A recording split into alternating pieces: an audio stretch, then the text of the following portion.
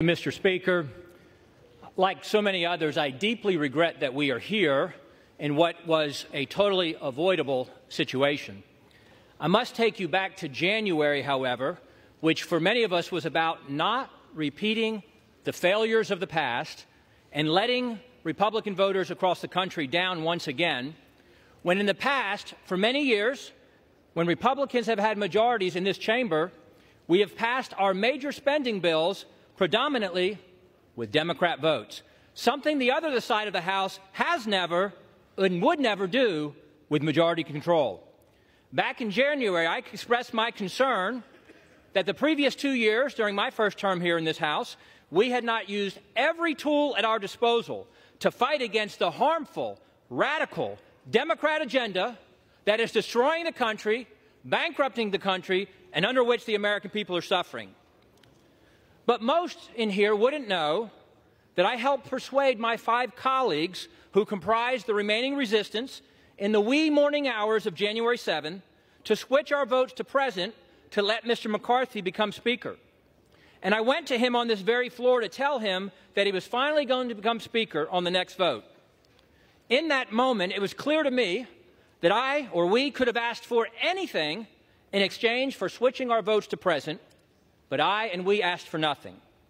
The very next week, I requested and had a meeting with Speaker McCarthy to tell him he had my full support and that I wanted him to be successful because the country needed him to be successful.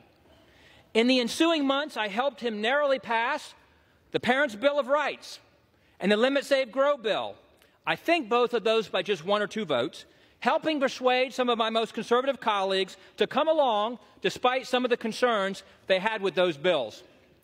And we remained united as a conference through the Limit, Save, Grow vote as we passed a bill that was cutting spending to pre-COVID levels for non-defense discretionary spending, or just over $100 billion, historic spending cuts, as the Speaker had committed to do in January, and it also included a host of other conservative fiscal reforms. Unfortunately, however, that unity and that commitment to significant year 1 cuts and spending reforms were discarded in the Failed Responsibility Act, as I call it, which passed overwhelmingly, once again, with a majority of Democrat votes, validating the concern many of us had in January. Many of us had begged the Speaker, pleaded with the Speaker repeatedly to utilize the debt ceiling to leverage spending cuts and reforms. But instead, he negotiated an unlimited increase to the debt ceiling through January of 25, as much as we can come together and gleefully spend through January of 25, with no significant wins for the American people in that FRA, or Failed Responsibility Act. But the Speaker then said that we would use appropriations. We would use appropriations to bring the fight and finally reduce our spending.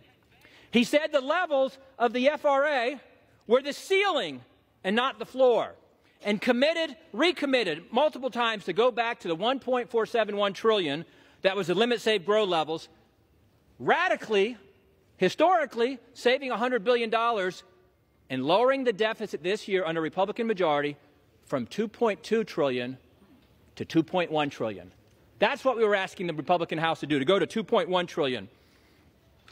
Meanwhile, the Speaker had committed to bring a balanced budget vote to this floor, something that still has not happened, despite the work that's been done in our Budget Committee to mark it up and have it ready to come to the floor. He also promised that we would bring all 12 appropriation bills well before the September 30 fiscal deadline. We did not.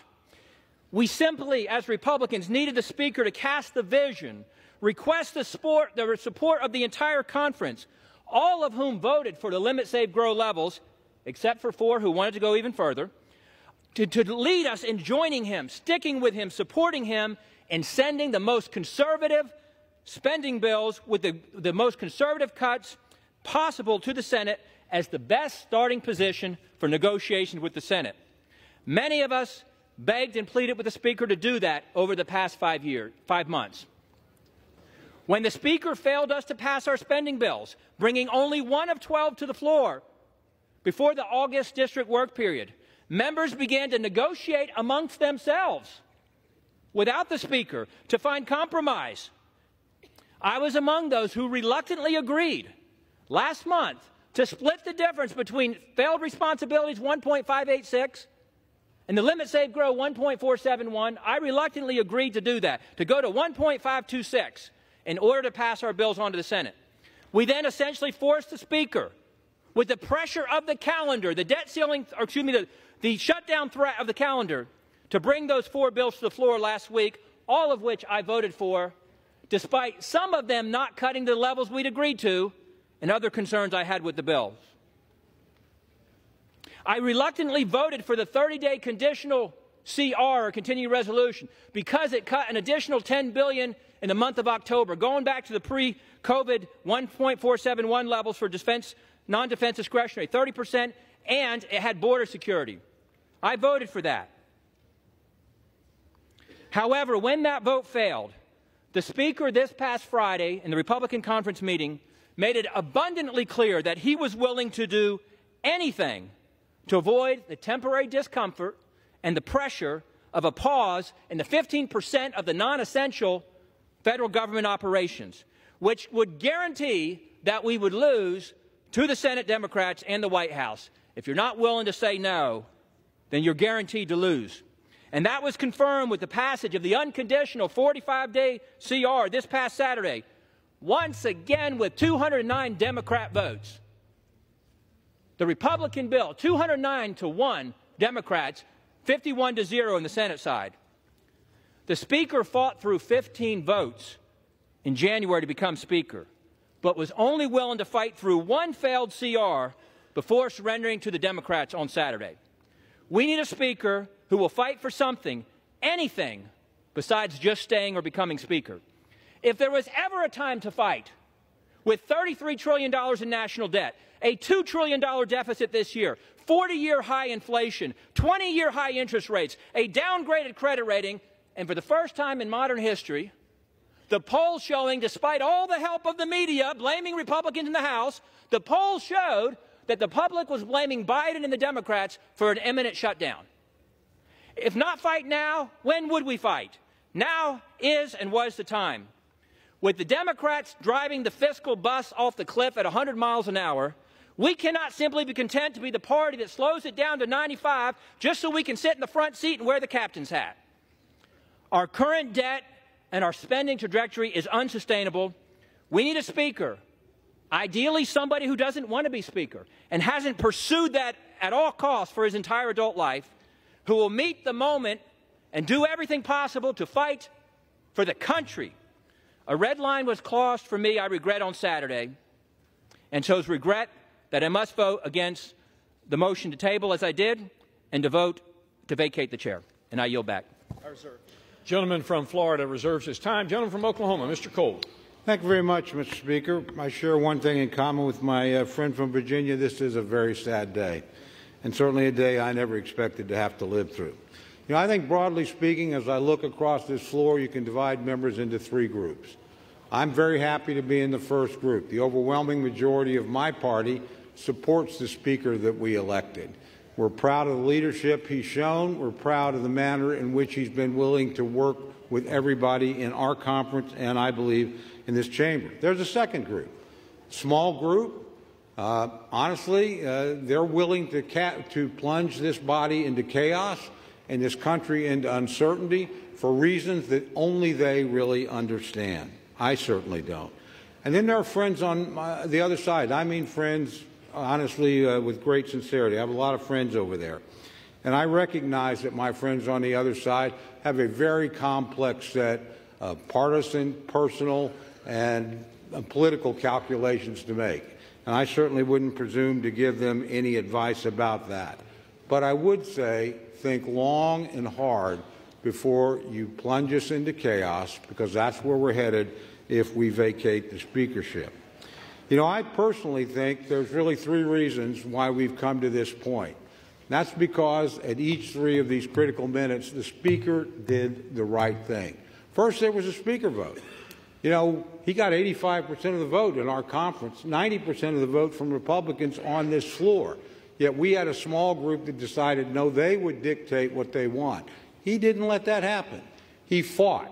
Now, he fought for himself, but he fought for 90% of us, too, that wanted him to be the Speaker, and I appreciate that. Then, of course, we had the debt ceiling deal. Nobody here thought he could pass a bill. Nobody in America thought he could pass a bill. He did what speakers are supposed to do. He passed the bill. Then he sat down and negotiated with a Democratic Senate and a Democratic president and came back with a good deal, a deal that will limit spending. He did the right thing. Finally, last Saturday on this floor, we were on the verge of a government shutdown that the vast majority of members in this chamber did not want. A substantial majority on my side, an overwhelming majority on the Democrat side. He put his political neck on the line, knowing this day was coming, to do the right thing for the country, without a doubt. My friends and I agree on that, whether or not we agree on the Speaker. He did the right thing. He did the right thing, I think, for this institution. He showed it could function in a time of crisis. And finally, I think he did the right thing for our party. He made sure that we could continue to negotiate and achieve some of the very objectives my friend from Virginia laid out, and achieve them in divided government, which calls for some degree of give and take. So I'm very proud of this Speaker. I'm very proud to stand behind him. Tomorrow morning, whether I win or lose, I'm going to be pretty proud of the people I fought with, and I'm going to be extraordinarily proud of the person I fought for, the Speaker of the House, Kevin McCarthy. And with that, I reserve the balance of my time.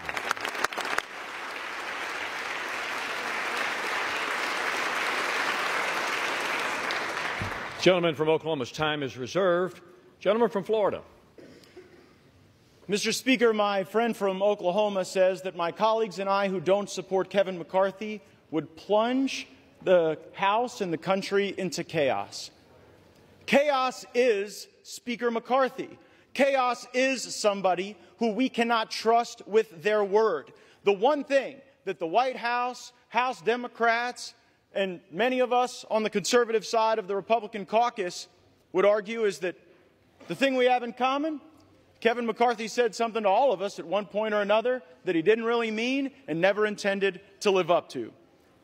I don't think voting against Kevin McCarthy is chaos. I think $33 trillion in debt is chaos. I think that facing a $2.2 trillion annual deficit is chaos. I think that not passing single-subject spending bills is chaos. I think the fact that we have been governed in this country since the mid-90s by continuing resolution and omnibus is chaos. And the way to liberate ourselves from that is a series of reforms to this body that I would hope would outlast Speaker McCarthy's time here, would outlast my time here, and would outlast either of our majorities. Reforms that I have heard some of the most conservative members of this body fight for, and some of the reforms that we've been battling for that I've even heard those in the Democrat caucus say would be worthy and helpful to the House, like open amendments, like understanding what the budget is. We have been out of compliance with budget laws for most of my life, most of many of your lives. And by the way, if we did those things, if we had single subject bills, if we had an understanding on the top line, if we had open amendments, if we had trust and honesty and understanding, there would be times when my conservative colleagues and I would lose, might be a few times when we'd win. There'd be times that we would form partnerships that might otherwise not be really predictable in the American body politic, but the American people would see us legislating. These last few days, we've suspended the momentum that we had established the week earlier, where we were bringing bills to the floor, voting on them, staying late at night, working hard. That's what the American people expect. It's something Speaker McCarthy hasn't delivered, and that's why I've moved to vacate the chair. I reserve. Gentleman's time is reserved. Gentleman from Oklahoma, Mr. Cole. Thank you very much, Mr. Speaker. I yield 2 minutes to my very good friend, Mr. Emmer from Minnesota. Gentleman from Minnesota, Mr. Emmer, is recognized for 2 minutes. Thank you. Kevin McCarthy has earned this. Under Speaker McCarthy's leadership, our House Republican majority has actually defied all odds and overperformed expectations again and again and again. It all started with the Speaker's race, when our Speaker, Kevin McCarthy, showed the American people how he would never give up. It carried over into the Speaker spearheading a rules package to create the most transparent, member-driven legislative process that I've ever seen since I've been here. And since then, Speaker McCarthy's Republican majority has been successful in bringing common sense back to our nation's capital by passing legislation to affirm a parent's right to be involved in their child's education, bolster American energy production, fully fund veterans' care and benefits, fight back against the regulatory state, and continue delivering on our promise to rein in Democrats' reckless spending by passing fiscally responsible appropriations bills.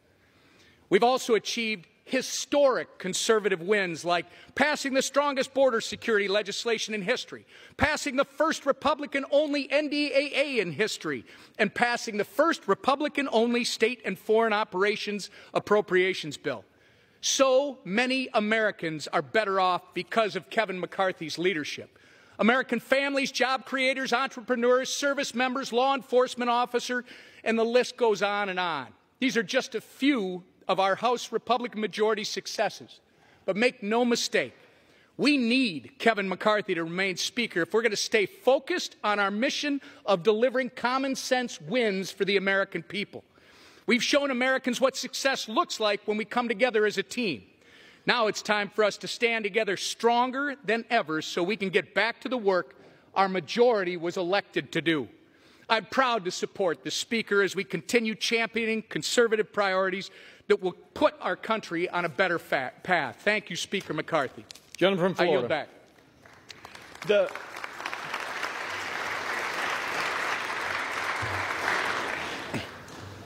The opening line of my colleague's speech was that Speaker McCarthy always overperforms expectations, but after tweeting "Bring it," and after engaging in profane-laced tirades at House conference, he just lost a motion to table. So I wouldn't necessarily consider that overperforming expectations. And time and again, I've heard my colleagues say that, well, he deserves it because he went through a tough speaker contest. Let me let everyone know, he prevailed in that speaker contest because he made an agreement to fulfill certain commitments to make this an open and honest process, and he has failed to meet those commitments, and that's why we are here. I reserve. Gentleman reserves his time. Gentleman from Oklahoma, Mr. Cole. Thank you very much, Mr. Speaker. I yield 3 minutes to my very good friend, Mr. Jordan of Ohio. Gentleman from Ohio is recognized for 3 minutes. I thank the gentleman for yielding. On January 3rd, we said the 118th Congress is about 3 things. Pass the bills that need passed, do the oversight work that needs to be done, and stop the inevitable omnibus that comes from the United States Senate right before the holidays. Kevin McCarthy has been rock solid on all 3. We have passed the bills we told the American people we would pass.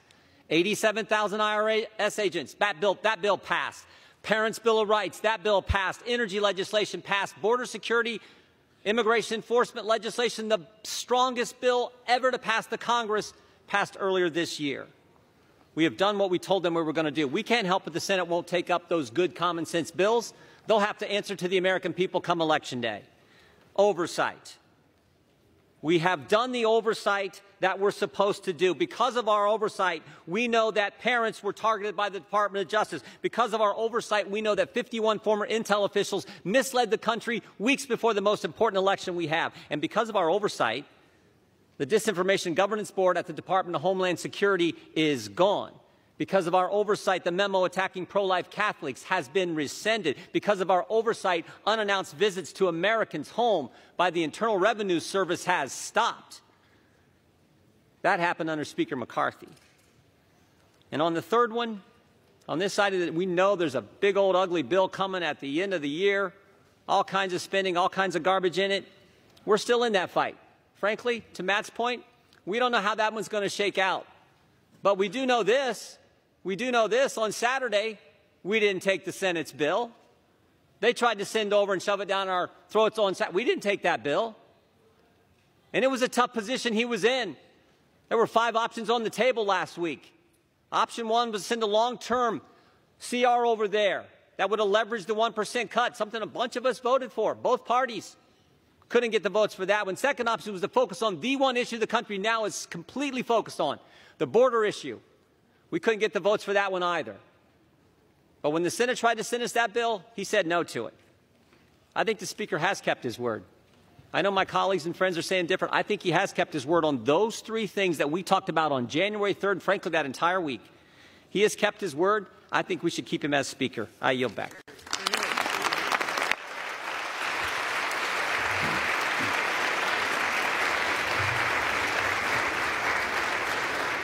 Gentleman from Florida is recognized. Yeah, the problem with my friend from Ohio's argument is that many of the bills he referenced as having passed are not law. We are on a fast track to an omnibus bill, and it is difficult to champion oversight when House Republicans haven't even sent a subpoena to Hunter Biden. So it's hard to make the argument that oversight is the reason to continue when it sort of looks like failure theater. I yield such time as he may consume to my colleague from Arizona, Mr. Biggs.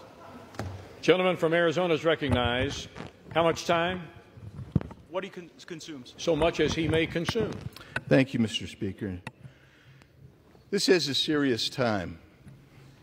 And my mind immediately goes to the young deputy from Cochise County who 2 nights ago, while trying to apprehend a runaway vehicle smuggling humans across the border, suffered major injuries, transported to Pima County, where he's in a Tucson hospital fighting for his life.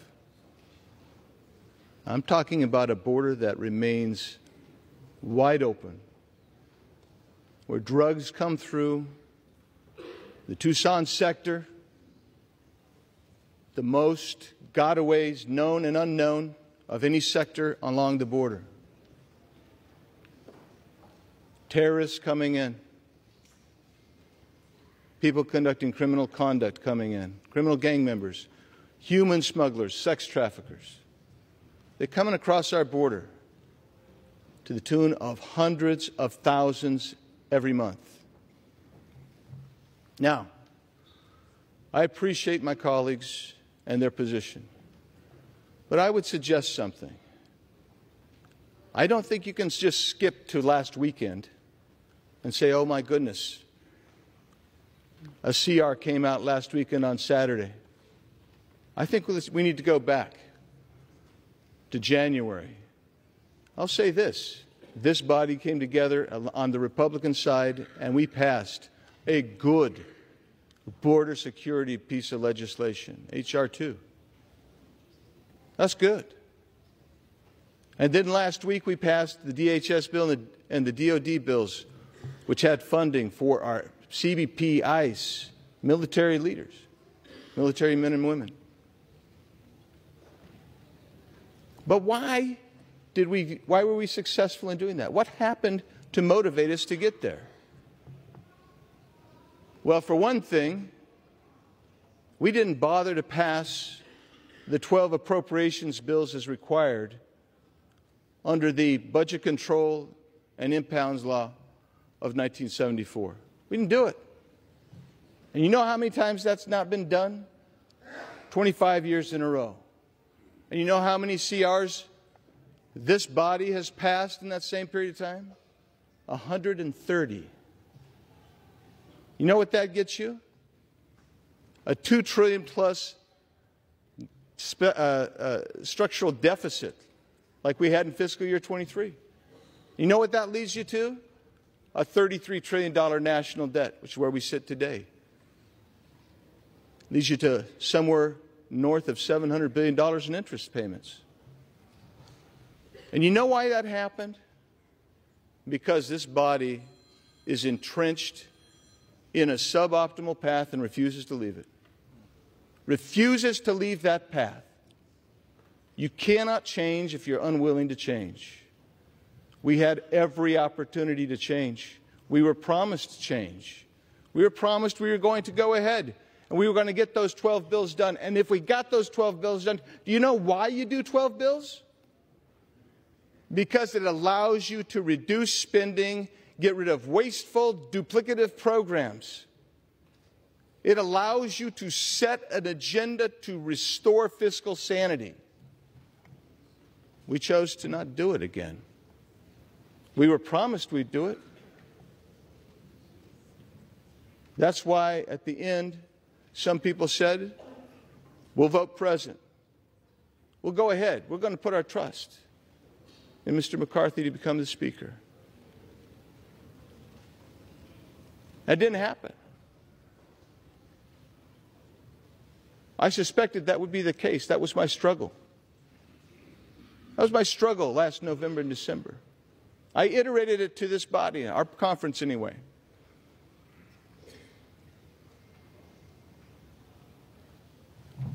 When we got to the debt ceiling, again, that seemed to spring upon everybody like a surprise. And when that happened, I was in there for some of those negotiations on where that number would be.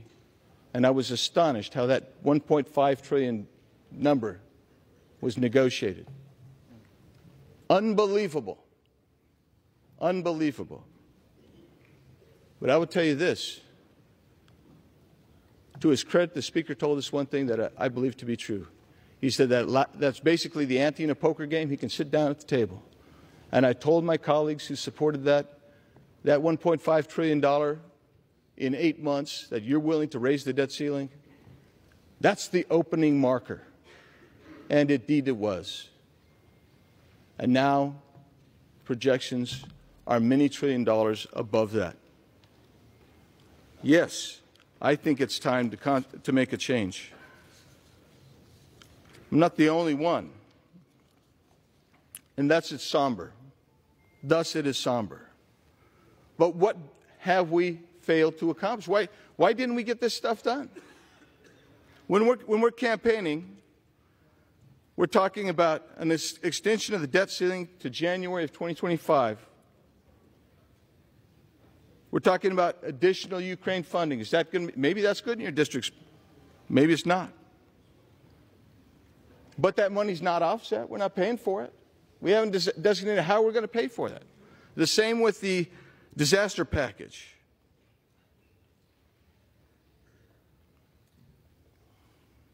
The IRS remains 80% increased. And I would tell you, I could go down the list, but I will just tell you why this happens. When you don't do your 12 budget bills, and you rely ultimately on a CR, and I'll get to the calendar in a second, what happens is you cannot leverage this administration to actually enforce the border laws that you need to have enforced. This is a lawless Biden regime. They will not enforce border laws. And we can pass them till we're blue in the face. But until you leverage the budget and the spending, you will not see enforcement by this administration. So now take a look at the calendar that we were just provided last week. We're supposed to finish by November 3rd our 12 bills. By November 17th, that's when we're supposed to see that the conference committees have come together, both sides, and we've resolved this. I don't believe that that's going to happen. It wasn't going to happen before. You were betting on the come again. At some point, I'd urge you to stop betting on the come and bet on the reality. That's why I can't support the Speaker any longer, and I'll be voting for the motion to vacate. Yield back. Reserve. Gentleman yields back his time. Gentleman from Florida. Reserves. Reserves. Members are advised to direct your comments to the chair, please. Gentleman from Oklahoma. Thank you, Mr. Speaker. Mr. Speaker, I yield 2 minutes to my very good friend from Arkansas, Mr. Westerman. Gentleman from Arkansas, Mr. Westerman, is recognized for 2 minutes. Selah, S-E-L-A-H, Selah. This unique word scattered throughout the Psalms signals to the reader to pause, reflect, consider, and maybe take a deep breath before moving on. Psalmists use Selah to emphasize the significance of a statement. For example, King David wrote, "Blessed be the Lord who daily bears our burden, the God who is our salvation." Selah. That is a profound statement with huge implications. It deserves more than a cursory consideration. Within the next hour, this House will vote yea or nay to vacate the Speaker's chair, a profound action with huge implications. This was last tried in 1910. Joseph Cannon won the vote. 113 years later, my office is in the Cannon Office Building, and Uncle Joe Cannon's statue sits just outside this chamber. No living human has taken the vote we're about to take. It deserves that we pause, we reflect, that we consider deeply the ramification of our actions. To my fellow Republicans who would consider voting yes to removing our Republican Speaker, please pause and ask yourself two questions. Will your yes vote make America stronger? Will your yes vote strengthen conservative policies? If you believe yes is the right vote, please stand before this body and the American people and articulate your plan, not your grievances or your wishes, your plan. Convince the mass majority of the Republican conference that strongly disagrees with you to follow you. If you cannot do that, which you have failed to do so far, then voting yes is at the least a disruptive overreaction. In reality, it's selfish, bad for conservative policies, and bad for America. That's why I strongly support Speaker Kevin McCarthy, and why, without hesitation or reservation, I will vote no on this disastrous resolution. I yield back.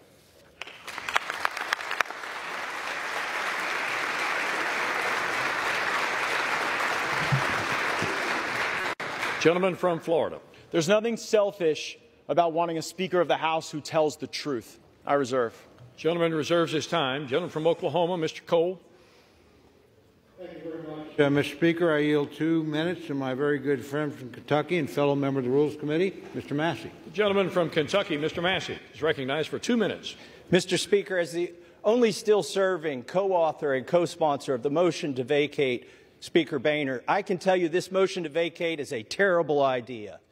As the only member who's serving here who took every chance to vote against Speaker Boehner and to vote against Speaker Ryan, I can tell you that this chamber has been run better, more conservatively, and more transparently under Mr. McCarthy than any other speaker that I have served under.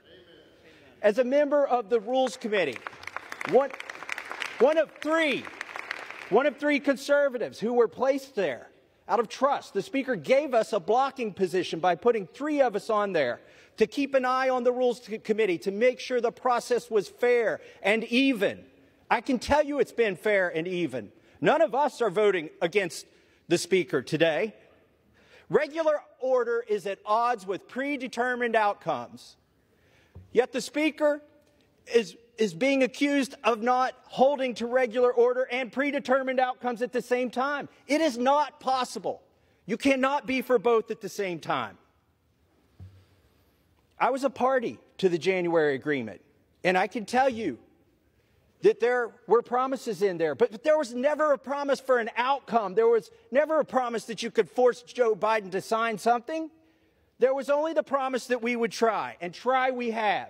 We have tried in the Rules Committee. We have tried on the floor. We've been trying this since this summer, and there's enough blame to go around for why we don't have 12 bills, but part of it was a relitigation of the debt limit deal. By the way, there was no promise on the debt limit deal, no conditions on that in January, 0 whatsoever. I was in the room for that. So the 12 bills were delayed over what? $100 billion. That's a lot of money. But it's nothing compared to the $2 trillion that I came here to object to when Speaker Pelosi and President Trump pushed that bill through. We've had over 500 amendments. Listen, this is a referendum on this institution. We have tried regular order. Speaker McCarthy has tried regular order. If regular order fails today, if you vacate the Speaker, nobody is going to try it again. Gentleman's time has expired. This institution will fail. Please do not vacate the Speaker.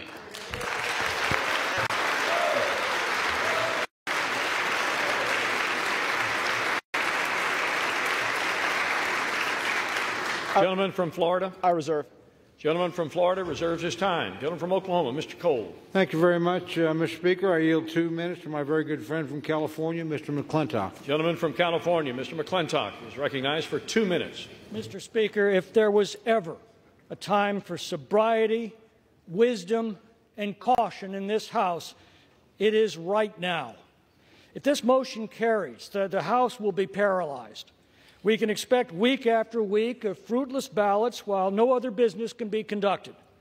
The Democrats will revel in Republican dysfunction, and the public will rightly be repulsed. It'll end when the Democrats are able to enlist a rump caucus of Republicans to join a coalition to end the impasse. This House will shift dramatically to the left and will effectively end Republican House majority that the voters elected in 2022. And this, in turn, will neutralize the only counterweight in our elected government to the woke left's control of the Senate and the White House at a time when their policies are destroying our economy and have opened our borders to invasion. There are turning points in history whose significance is only realized by the events that they unleash. This is one of those times. We are at the precipice.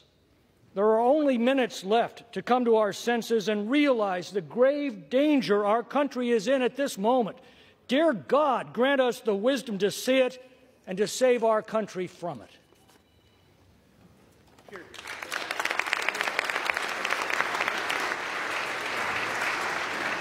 Gentleman from Florida. Mr. Speaker, there is nothing sober, wise, or cautious about the path we are on. We are on a path to financial ruin if this House does not take a different posture, a different procedure, and yield toward different outcomes and a better future. I reserve. Gentleman reserves his time. Gentleman from Oklahoma, Mr. Cole. Thank you very much, Mr. Speaker. I yield 1.5 minutes to my very good friend from Florida, Mr. Jimenez. 1.5 minutes. Gentleman from Florida is recognized for 1.5 minutes. I stand before my colleagues in the nation as a proud representative of the great state of Florida. I truly am beyond blessed to represent the paradise that is Miami-Dade County and the Florida Keys, and I am beyond proud to represent my community before this Congress, to stand with a leader who has consistently demonstrated an unwavering commitment to our country and to the principles that define us as Americans, Kevin McCarthy. Today is historic for a lot of reasons. For one thing, this is the first time in over 100 years as this has been attempted. But it's also because we're part of a Congress with historically tight majorities for the Republicans in the House and the Democrats in the Senate, and we have a Democratic White House. Divided government, that's what we have. The need to negotiate, to find solutions to the issues facing this country. That's a reflection of the principles that are uniquely American, principles that make this country exceptional, and principles that allowed me, an exile who came here from Cuba, fleeing communist Cuba, to serve in this very institution. You see, I wasn't born here, and everything that I am, everything that I ever will be, is thanks to America. The best part about it is that my story, the story of the community that I'm so proud to represent, is a story of many in this body, is that we are not the exception in America, we are the rule. That's the America that Kevin McCarthy has fought for his entire career. Kevin McCarthy is a champion for the American dream, and he's proved it as our Speaker. Thomas Jefferson once said, "I predict future happiness for Americans if they can prevent the government from wasting the labors of the people under the guise of taking care of them." McCarthy. Gentleman's time has expired. Thank you. Let's keep Kevin McCarthy our Speaker. A great man, a great leader, a great Speaker. Thank you, and I yield back. Gentleman from Florida, Mr. Gaetz. Mr. Speaker, may I inquire as to my remaining time? Gentleman has 9 3/4 minutes remaining. I reserve. Gentleman reserves his time. Gentleman from Oklahoma, Mr. Cole. Thank you very much, Mr. Speaker. I yield 1.5 minutes to my very good friend from Iowa, the gentlelady, Ms. Henson. The gentlelady from Iowa, Ms. Henson, is recognized for 1.5 minutes. Thank you, Mr. Speaker. I rise today in support of our Speaker, Kevin McCarthy. Let's be very clear here. We would not have a House Republican majority without the relentless efforts of this man, our Speaker.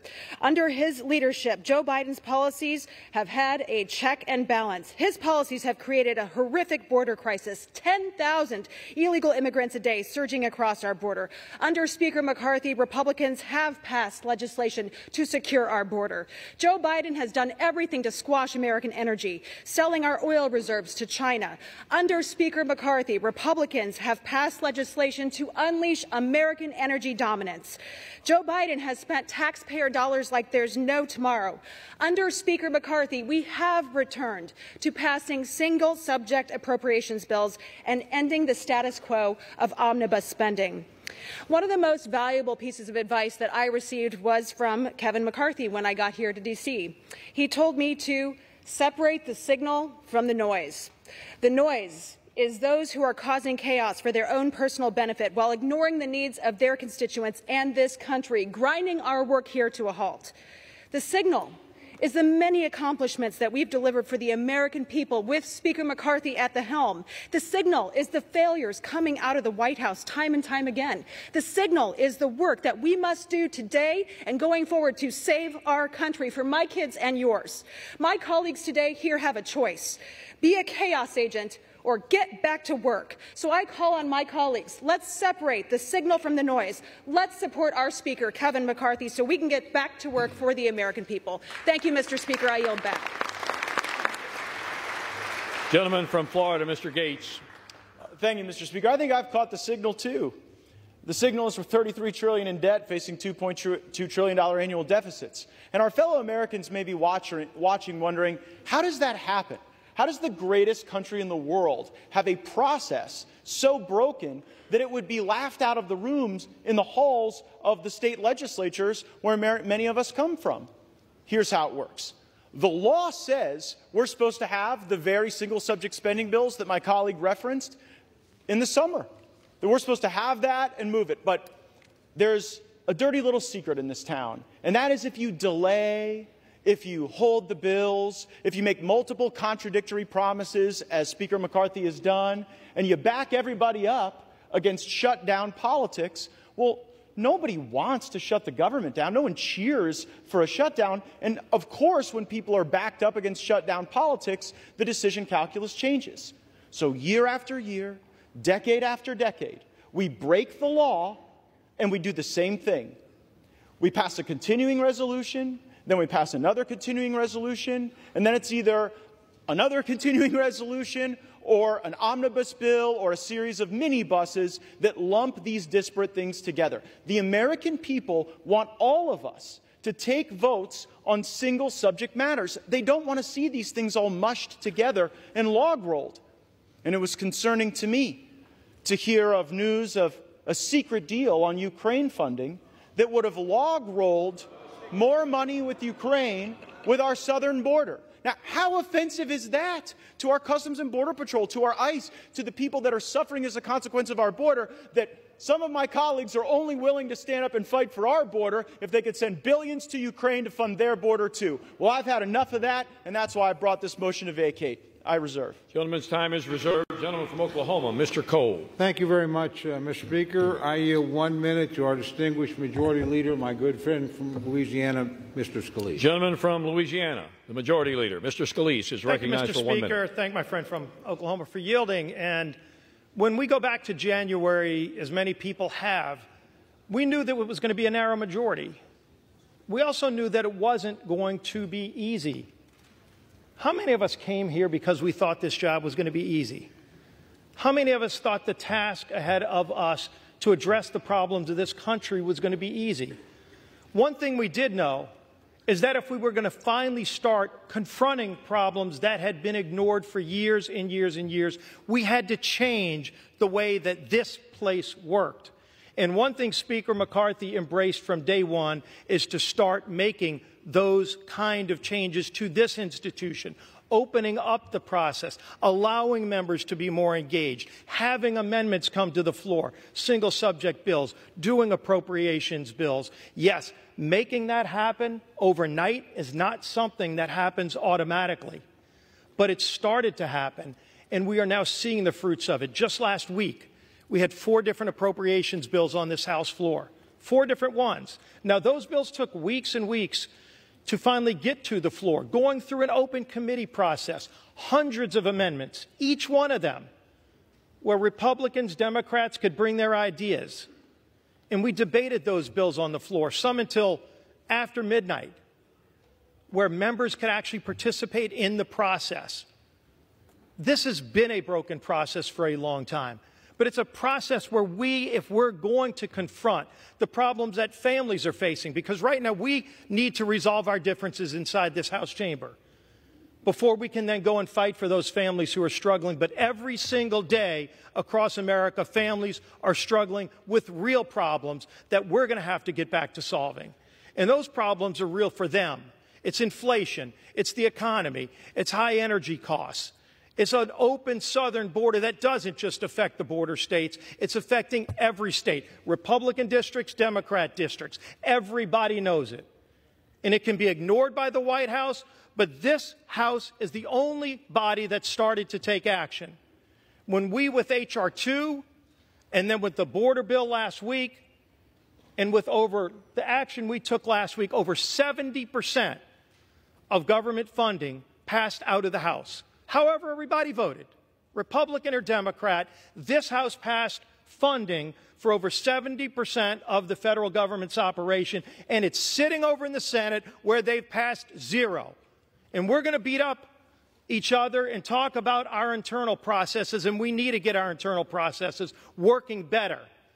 But you know what? So does that other body over there, and so does the White House. Everybody in this town needs to be engaged in addressing these problems. But if we don't start here, and if we don't focus these next 45 days, because that's what we've got in front of us. We've got 2 bills this week. We've got 2 more appropriations bills next week. And if we're going to be confronting those, we've got to stay focused on our mission. What the other side does, let's continue to put pressure on them. But we also need to put pressure on ourselves to do our job.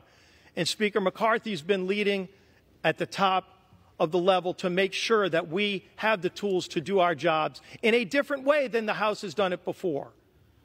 This House is going to have to continue to make those changes. But the American people sent us here to confront those problems. We're finally starting to.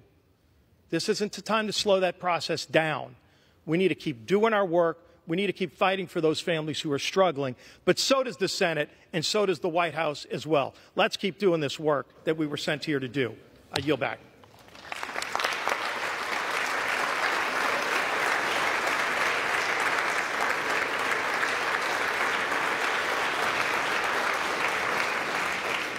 Gentleman from Florida is recognized with 7 3/4 minutes remaining. Mr. Cole commands 12 1/2 minutes left in this debate. Gentleman from Florida. I agree with everything that the majority leader said in those remarks, except one thing. It is astonishing to hear any colleague give Speaker McCarthy credit for moving on to the single subject appropriations bills. As you heard my colleague Mr. Biggs say, that was never the plan from Speaker McCarthy. The week before we moved on to those single subject appropriations bills, the plan was another CR. He pitched a CR. They tried to get us to vote for a CR, and only when a brave few said we are done governing by continuing resolution. We are here to eulogize the era of continuing resolution. We will not do it. We will not pass it. These bills can go. The spending may rise and fall as the years pass, but the notion that we're going to lump in the Department of Education and the Department of Labor with our military and our troops and our Border Patrol is fundamentally unserious, and I would suggest chaotic. We cannot do that. It was only because we forced that to happen. And by the way, if we continue with Speaker McCarthy, the appropriations process will go right back to what he wanted it to go back to. Just a sideshow, just a puppet show, just something to keep the hamsters on the hamster wheel as they continue to back people up against a calendar, centralize power with the lobbyists and special interests that move all kind of money through the leadership. And then that's how they get their way, and that's why the American people have been getting screwed decade after decade, and I'm not going to tolerate it anymore without a fight. I reserve. Gentleman's time is reserved. Gentleman from Oklahoma, Mr. Cole. Thank you very much, Mr. Speaker. I yield 2 minutes to my very good friend, fellow member of the Appropriations Committee, Mr. Garcia of California. Gentleman from California, Mr. Garcia is recognized for 2 minutes. Mr. Speaker, I want to recalibrate our minds on what is actually happening here today. This proceeding looks important, it feels consequential, but let's look at what else is happening across America.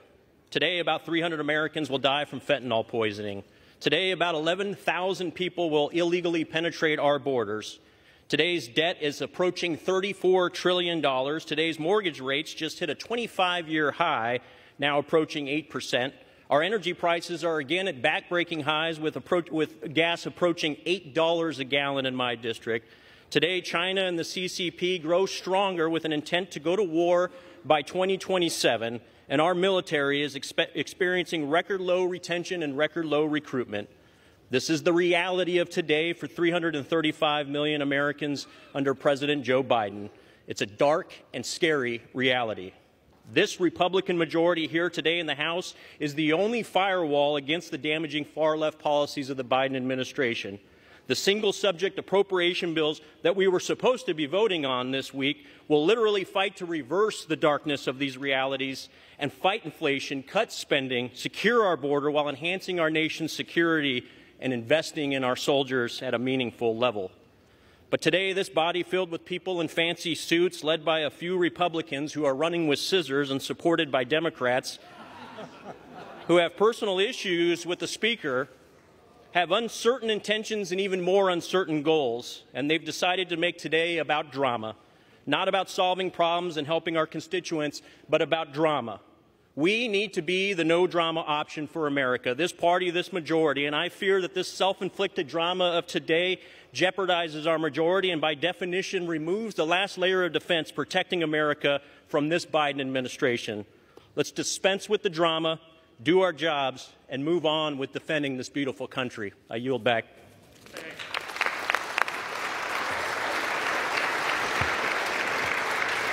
Gentleman from Florida. Yeah, I'm here to solve problems too, but we have decade after decade of history showing us that you don't solve any problems with continuing resolutions and omnibus bills. That creates more problems, more debt, more inflation, more pain for American families. So the way to solve problems is to break the fever dream of governing by continuing resolution and omnibus bill and instead return to the very single subject spending bills that we will only get if my resolution passes to vacate Speaker McCarthy. I reserve. Gentleman reserves his time. Gentleman from Oklahoma, Mr. Cole. Thank you very much, Mr. Speaker. I yield 2 minutes to my very good friend from North Carolina, Mr. McHenry. Gentleman from North Carolina, Mr. McHenry, is recognized for 2 minutes. Thank you, Mr. Speaker. Every step of the way, Speaker McCarthy has been doubted. After the first Speaker vote, he was mocked, right? And after 15, they called him Speaker. And even then, it was the media and the left that mocked him. With the narrowest Republican majority in a generation, what did we achieve? We brought the president to the table when he stubbornly said for 100 days they would not negotiate on the debt ceiling. I took him at his word. The Speaker said, no, we'll get him to the table. And sure enough, we did. The result?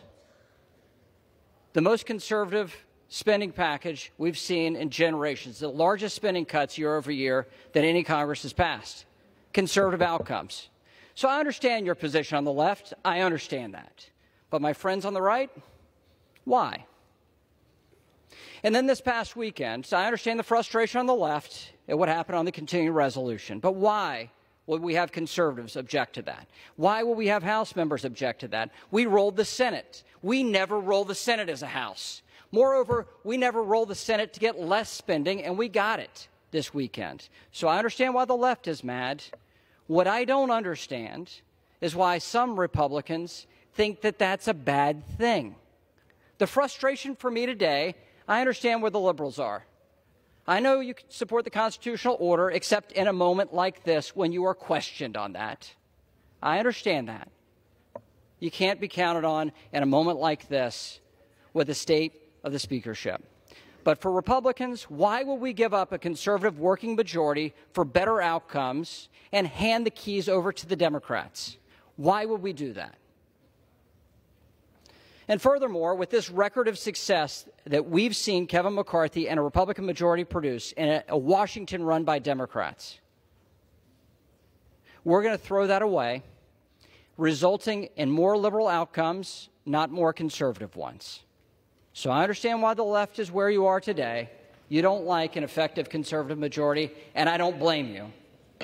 But on the right, gentleman's time has expired. Gentleman from Florida.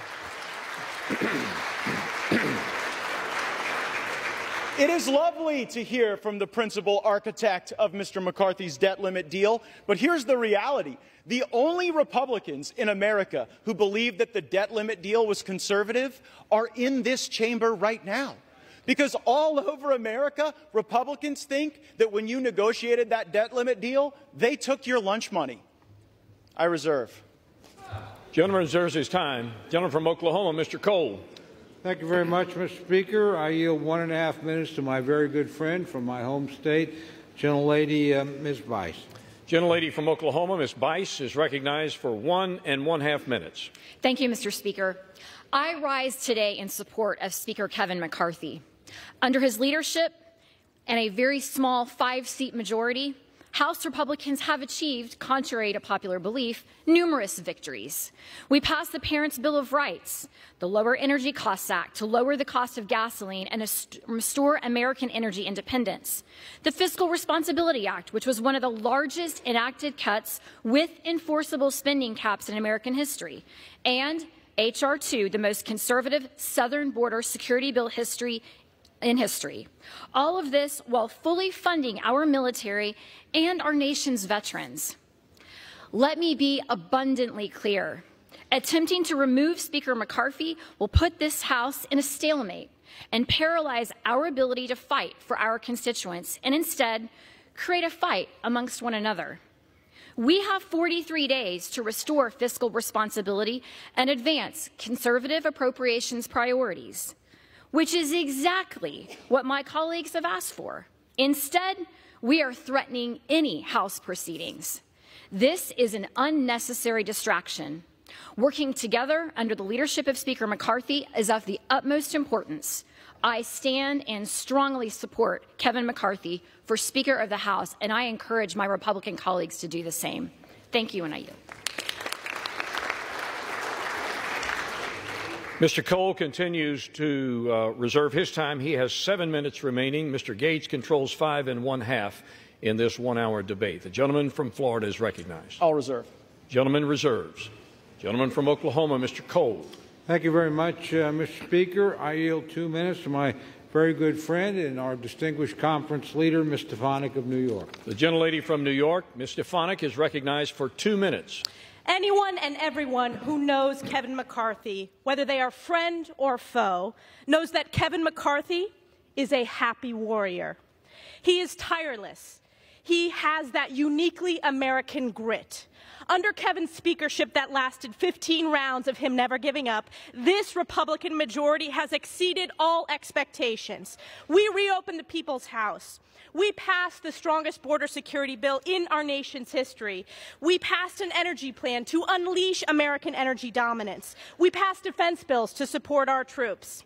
Under Kevin's leadership, he's brought hundreds and hundreds of bipartisan members of Congress to Israel, our greatest ally. He elected the most diverse class of Republicans ever, with the largest number of Republican women ever in American history. This boy from Bakersfield, he cares deeply about his constituents, his country, and the American people. And that includes each and every one of his colleagues. He's been to our districts, Gentlelady will toasted at our suspend. weddings, celebrated the birth of our children, and has cheered us when we haven't believed in ourselves, which is why the Republicans strongly support Speaker McCarthy and are proud he is our Speaker. And I yield back. Gentlelady, it was not the intent to cut the gentlelady off, except that we have too much chatter going on in the House chamber. Every member deserves to be heard. So if you have private conversations you need to have, please take them from the floor.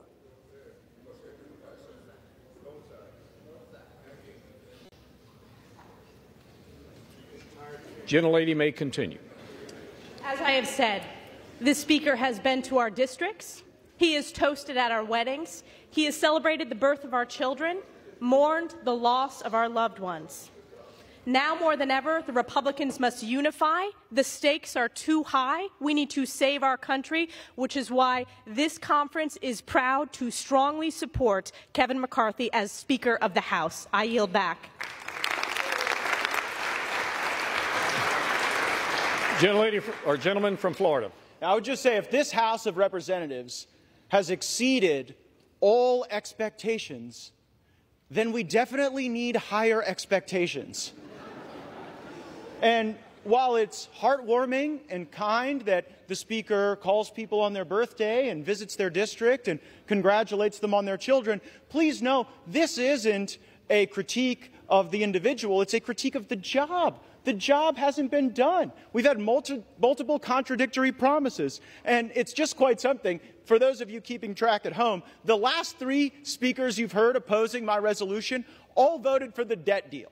So, like, if you believe that the debt limit deal that Speaker McCarthy brought into law was a good thing, maybe you agree with their perspective. I think the debt limit deal was a terrible deal, and that's one of the reasons. It really was the original sin of the McCarthy speakership, and it's one of the reasons I seek to vacate the chair now. I reserve. Gentleman, time is reserved. Gentleman from Oklahoma, Mr. Cole. Thank you very much, Mr. Speaker. I yield 2 minutes to my very good friend from the great state of Louisiana, Mr. Graves. Gentleman from Louisiana, Mr. Graves, is recognized for 2 minutes. Thank you, Mr. Speaker. I want to thank the gentleman from Oklahoma for yielding. Mr. Speaker, we've been here for 8 months with one of the tightest majorities in modern history. Yet look at the accomplishments of this majority, this conservative majority, with the majority of Republicans voting for the strongest border security in my lifetime, fighting against this incomprehensible energy policy that's driving up energy costs 40%, utility and gasoline payments, pushing Americans into energy poverty. We passed legislation to unleash America's energy resources, pushing back this administration's brainless policies on energy. We've passed legislation to pull back, to stop spending $4.8 trillion. Then I want to make note, my friends that are carrying this motion to vacate opposed.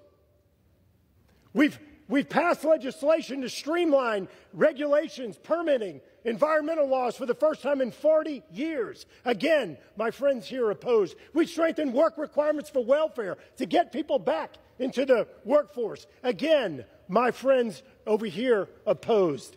I keep wondering, what is going on? Are we redefining what conservative is? What's going on in this country today? What's going on in this body? Where you have Freedom Works, Heritage, Chip Roy, and Jim Jordan say something's conservative, and these folks say it's not, and they're right. And all of a sudden, my phone keeps sending text messages. Text messages saying, hey, give me money. Oh, look at that. Oh, look, give me money. I filed the motion to vacate. Using official actions to raise money. It's disgusting. It's what's disgusting about Washington.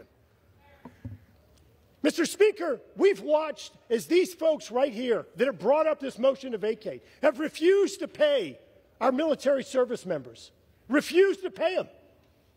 I want to quote my delegation member, my senator from Louisiana, John Kennedy. If we're not going to pay our service members, if they're not going to be there to protect us, next time someone invades America, call a crackhead and let me know how that works out for you. Yield the gentleman another 30 seconds. Gentleman is recognized for an additional 30 seconds. Mr. Speaker, I've heard people talk about bad faith here. I've heard them make reference to this January agreement, my friends from Arizona, Virginia, and Florida. Let me be crystal clear. Not a single one of them were in the room. You know what? You know what? The Speaker didn't meet the targets of that January agreement. He exceeded them. The greatest savings in American history. The greatest savings in American history. Mr. Speaker, this isn't about fundraising. This is about our country. It's about our children and our grandchildren. We need to stand behind the slimmest 30 majority. seconds. We need to stand behind the greatest speaker in modern history that has delivered the best conservative wins for this country. I yield back.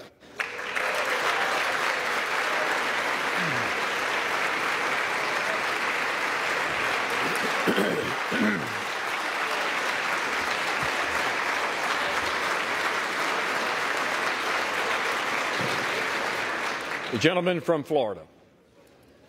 My colleague says we've passed the strongest border bills in history. Well, guess what? Look at the border right now. We didn't use sufficient leverage in the debt limit or in any other thing to actually get results on the border. The border is a disaster, really something I don't think you're going to be campaigning on, that you fixed the border. Second, you said you streamlined regulations. What the gentleman from Louisiana doesn't tell you is that all of the regulatory reform he was just bragging about is waivable by the stroke of a pen of someone in the Biden White House.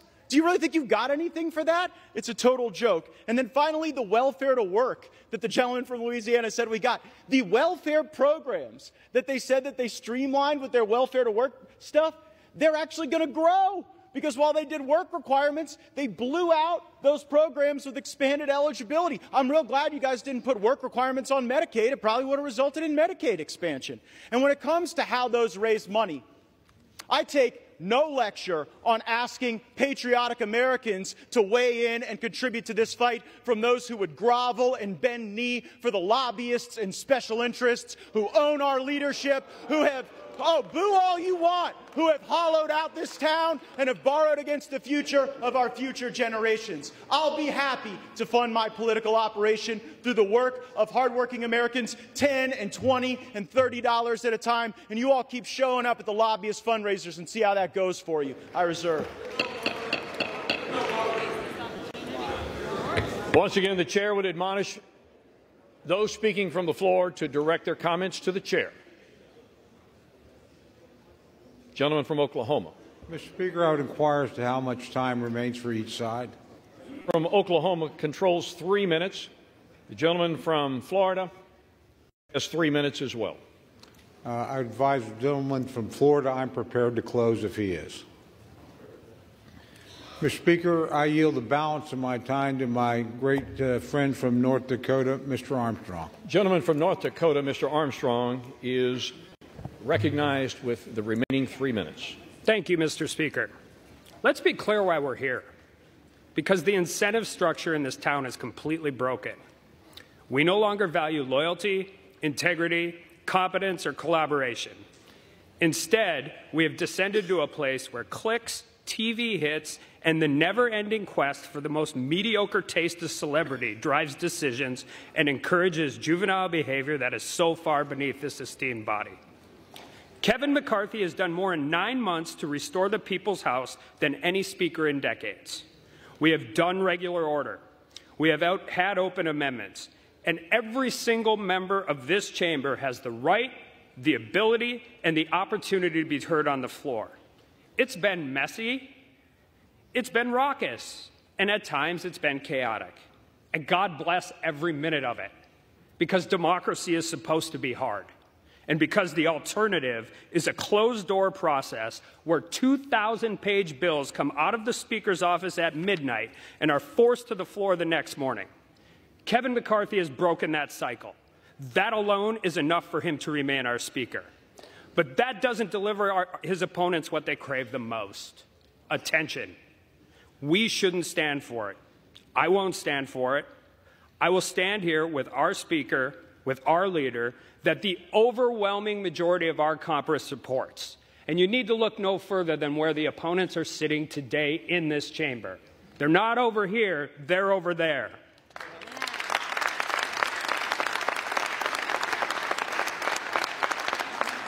So we're going to face these challenges together, and I say bring whatever comes next, because we believe in the job you have done, Mr. Speaker. We believe in your vision. And most importantly, we are proud to call Kevin McCarthy our friend and our Speaker of the House. And with that, I yield back.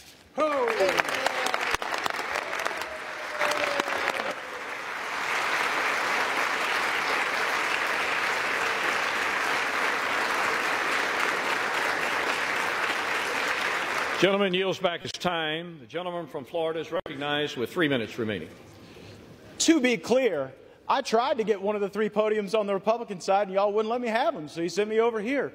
But you know what? I'll make this argument at any desk in this building, from the well, from the chair. I'll make it on every street corner in this country that Washington must change. We have to break the cycle. We have to break the fever. And I would hope, truly, that the reforms that we are fighting for are reforms that would last and be embraced and that would democratize power in this institution beyond the privileged few who back us up against shutdown politics and Christmases and deadlines in order to achieve their objectives. Mr. Speaker, high inflation is on the verge of bankrupting American families. Our economy is breaking in half. A typical American family can't afford to buy a house in 99% of U.S. counties. Inflation is stealing more than $700 a month from working Americans, nearly $9,000 a year. Kevin McCarthy is the Speaker of the House of Representatives, and he has failed to take a stand where it matters. So if he won't, I will. I make no apologies for defending the right of every hardworking American to afford a decent life for themselves and their families, and we have a greater opportunity to do that and to build coalitions under new leadership. We have to rip off the Band-Aid. We have to get back on a better course. And, Mr. Speaker, I don't know how this vote's going to go. Usually when a vote comes to this floor, it's pretty predetermined. And this one, I'm not so sure. But I am sure that we've made the right argument, that this place deserves single-subject spending bills, that we should have 72 hours to read a bill, that something that spends more than $100 million shouldn't be put on the suspension agenda such that we can't amend it, and there shouldn't be secret side deals made on a continuing resolution to lump Ukraine in with border security. That is not right for Ukraine or border security, because it fails to give either of those issues the dignity that they would require. But we can return that dignity to this House. We can get back on a better path. We can have single subject appropriations bills. We can set a budget top line. We haven't had a budget in this place since I was in high school. So let's get a budget. Let's get our act together. Let's get on with it. Let's vacate the chair, and let's get a better speaker. I yield back. Gentleman yields back his time. All time for debate has expired. Without objection, the previous question is ordered on the resolution. The question is on adoption of the resolution. Those in favor say aye. Aye. Those opposed, no. No. The noes have it. The resolution is, gentleman from Florida. I'd request the yeas and nays. The yeas and nays are requested. Those favoring a vote by the yeas and nays will rise. A sufficient number having risen, the yeas and nays are ordered. Pursuant to Clause 3 of Rule 20, the Chair directs the clerk to conduct the vote by a call of the roll. The clerk will call the roll alphabetically by surname.